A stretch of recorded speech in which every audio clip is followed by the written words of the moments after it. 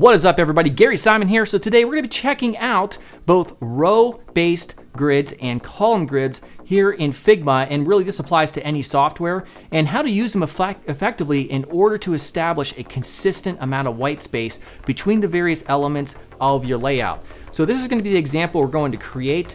We can see here it is without the grid view, but here is a view where we have both horizontal and vertical grids, or otherwise known as row versus column grids that we can see here. And I'm just going to talk about, how to use a grid system like this in order to ensure equal and accurate white space between the various elements in your design in order to create what's ultimately a nice, consistent, and cohesive design that flows well. So as always, make sure to subscribe and let's get started.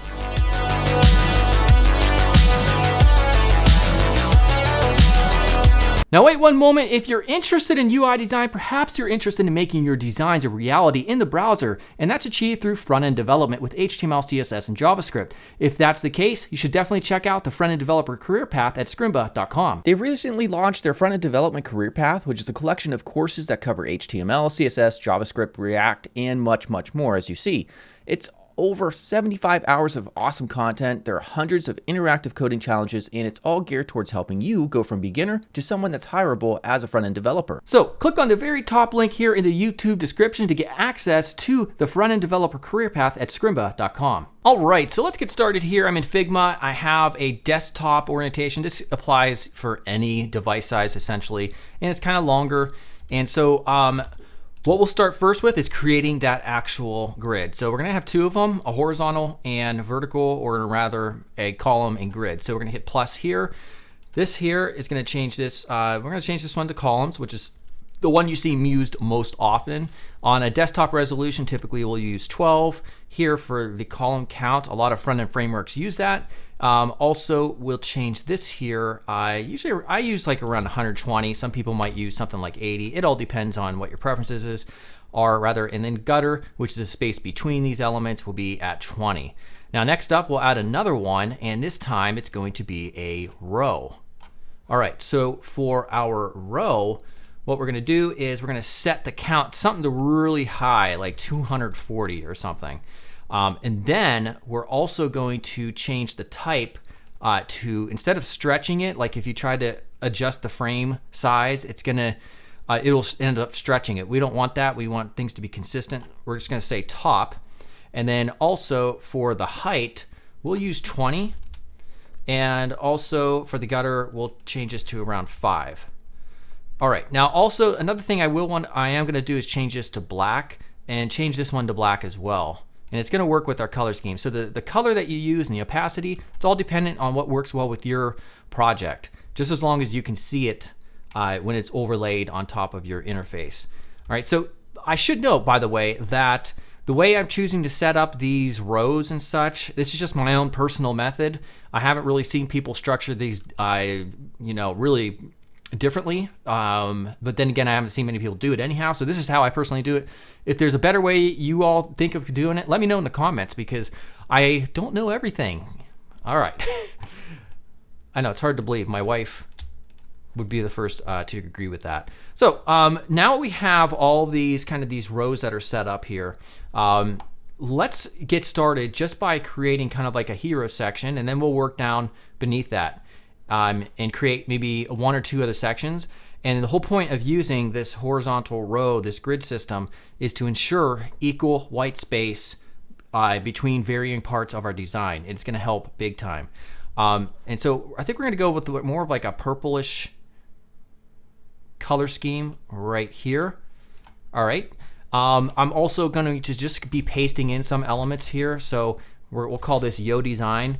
And the way I'm choosing to structure these things, if I zoom up here, I'm usually trying to place things within these rows, as we can see. And also I'm paying attention to our columns as well in terms of placement.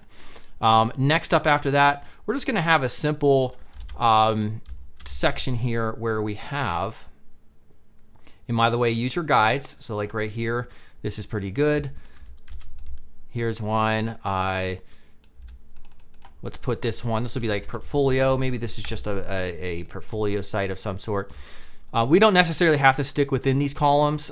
Just make sure you're starting one at a column. And it's kind of important to remember. There we go. Portfolio, about me. We'll move these around in a second. We just want to make sure there's equal white space between them. Contact.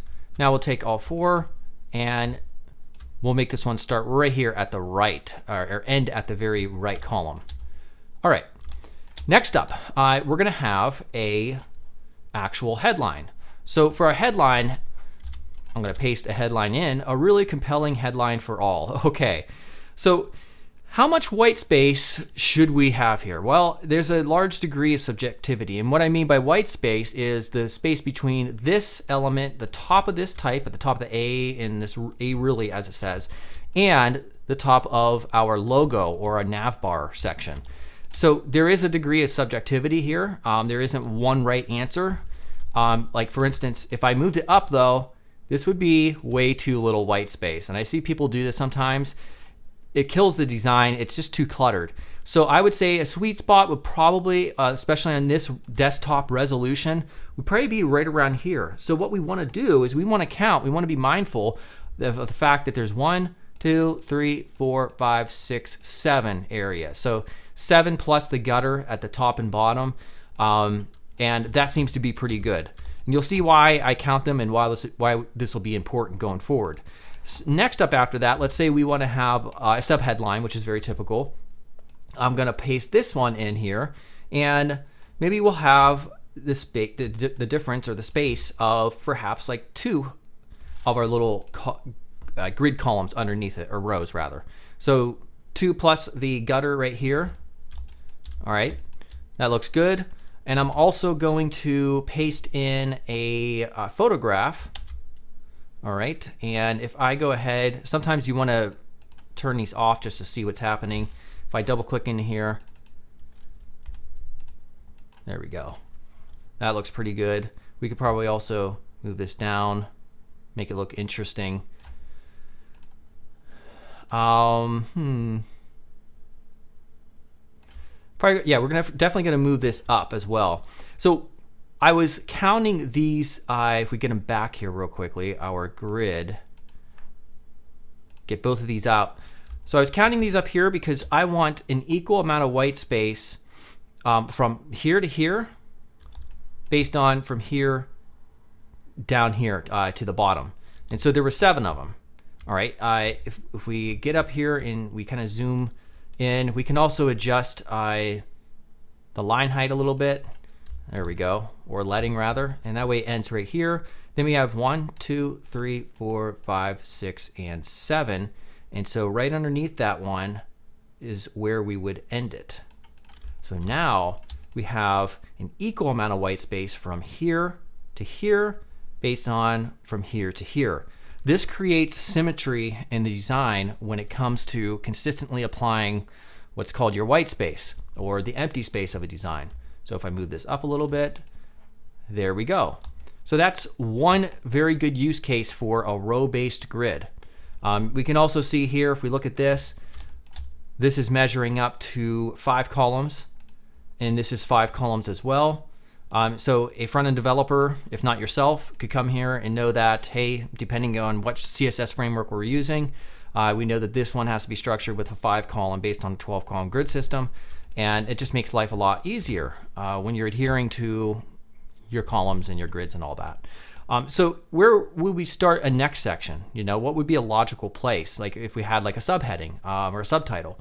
I would say it would be 7 again, right here.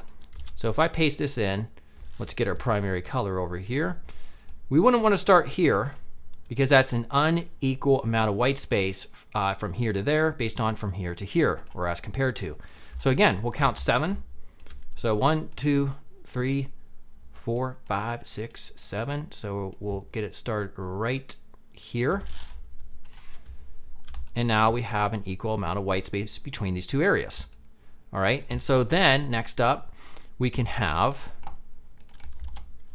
a kind of like a card, like a testimonial card. And we could do the same thing here. You can see that this, we're gonna have 3 of them on the same row, which means 3 times 4 is 12. So these are gonna span 4.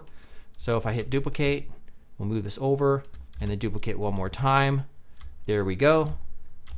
If I come back, it's kind of hard to see what things look like. So let's toggle these off.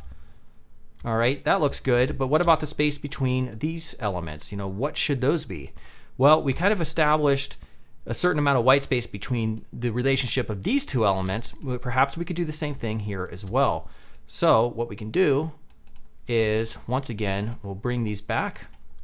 I believe there is a shortcut for that. I have not researched it because it's a little bit of a pain in the butt to do. But we can see clearly now there are two different row grids between them. And so if I toggle this back off,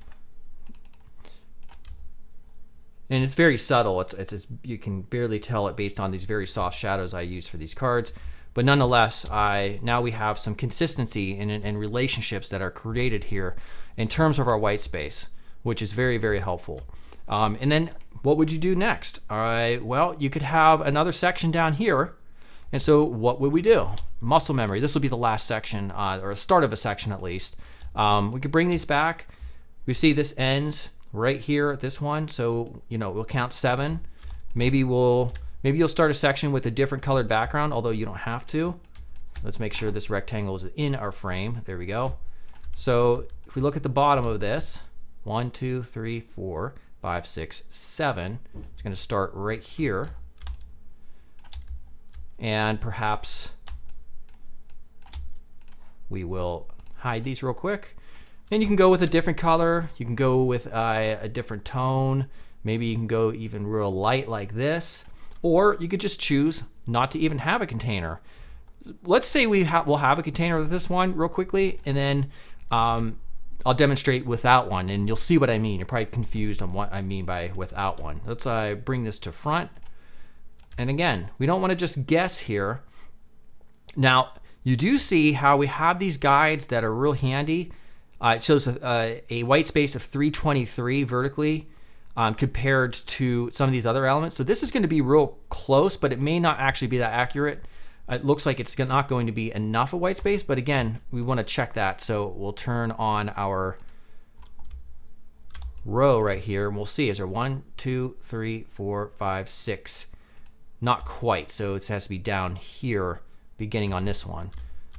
All right, so then you could have a third section in that manner. So if I replicate this real quick, and let's hide that. We could just start another section right here and get rid of this area. So both of these would definitely work in that context. So if I hide this, notice how everything just has a nice symmetry to it, a nice consistency as it pertains to, at least, the white space. And of course everything else, all the colors are consistently used, the styles is consistently applied. Of course it's not a full finished project, but hopefully that will help those of you who have a hard time kind of eyeballing alignment. It's easier when you get into the front-end development stage with CSS, because you could just take a container like this, for instance, and apply padding to it. But when you're actually designing, this is the way you do it. And this would be by applying the use of both column-based grids and row grids. All right, everybody, hopefully you enjoyed that. If there are other techniques in terms of establishing consistent white space in columns and rows and all of that, let me know in the comments here, because I'm always interested to learn more myself, and this is just a way that I've personally approached it. So anyhow, as always, check out DesignCourse.com. It's going to be releasing soon here on January 4th of 2022. Enter your email if it's not yet released when you watch this, and I'll see you all real soon. Goodbye.